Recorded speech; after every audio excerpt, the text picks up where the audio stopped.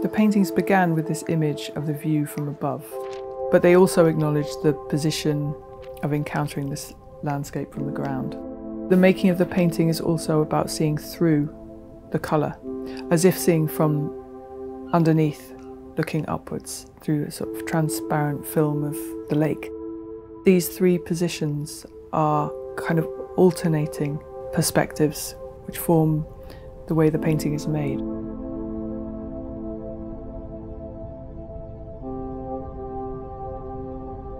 There are about 75 mine water treatment sites that exist in the UK, and they are treating the polluting mine water that's coming out of the old coal mines that no longer function. These coal mine water treatment sites, they started to be built around about 10 to 15 years after the coal mines shut down. Those began to fill with water, and slowly that water crept up and got closer and closer to the surface, broke out into rivers and lakes.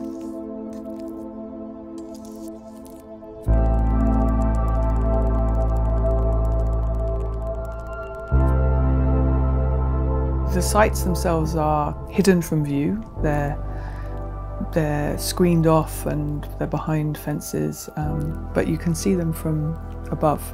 And that was how they appeared to me first. What I did was I went round each of these sites, collected buckets and then took them back to the studio and then worked with the material here. Each of the sites became very clearly different, distinct from each other. There were certain specific things about where a place was located and how it sat in the ground and how it was encountered from the ground level. The pigment itself, it holds the character of the landscape. The pigment is there because of 200 years of coal mining. This is a residue of what we've been doing and what we're still doing. It's a complex material. It's considered a waste material, but it's also the oldest cultural material. Its roots go back to the beginning of the history of painting, the history of human ritual.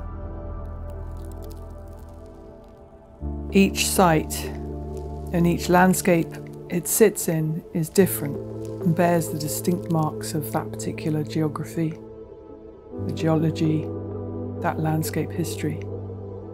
The land is contained in the pigment, and the pigment is an expression of the landscape. It now has an interesting place because it's showing us how destructive we're being.